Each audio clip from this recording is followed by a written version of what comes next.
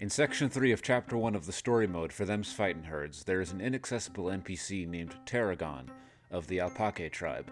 Even though it is not possible to get near him by normal means, the dialogue between him and Arizona still exists in the game files. Also, like most NPCs, his appearance is randomized each time you play. I can't get footage of being near him, but here is that interaction, dubbed by me.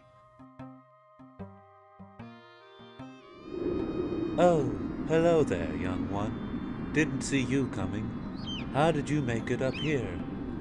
Through the cave, actually. Really? I thought the way was closed by the latest cave-in. Dangerous that way. Well, sit down for a while, have a rest, and enjoy the view.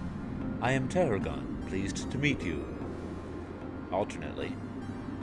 How did you make it up here? I took the long way. Well, sit down for a while, have a rest, and enjoy the view. I am Tarragon, pleased to meet you.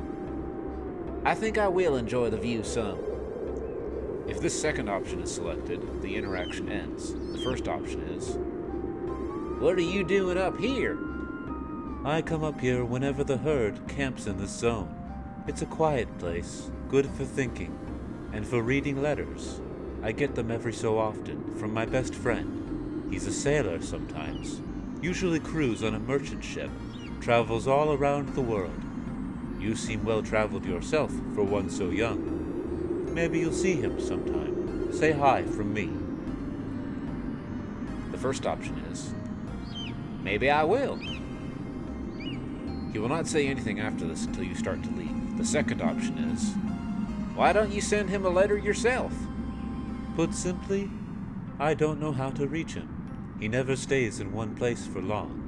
In between crewing from place to place, he's been a peddler in Ba, professional iceberg mover in Rain, furnace stoker in Huoshan, sometimes corsair at the Goat Islands.